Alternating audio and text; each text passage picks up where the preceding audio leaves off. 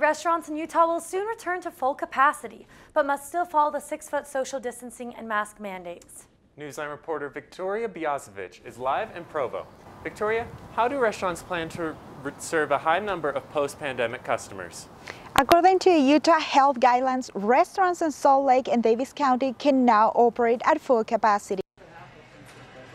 As restaurants throughout the state welcome all their customers back, they still need to keep them safe from COVID-19. In Orem, the Great China restaurant has a plan to operate at full capacity when the time comes, including a social distancing and mask policy for customers and workers. Follow the DCD guidelines and requiring employees wearing masks and wash sanitizer their hands.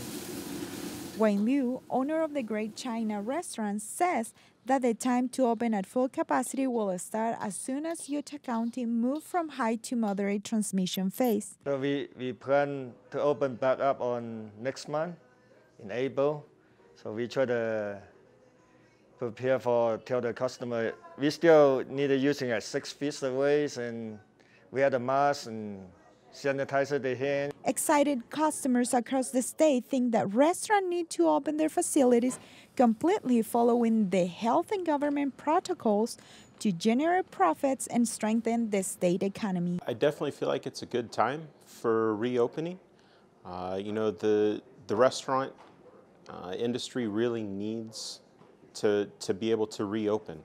Customers also recognize that they need to do their part to stay safe during this new reality. Still wearing a mask when you are around people.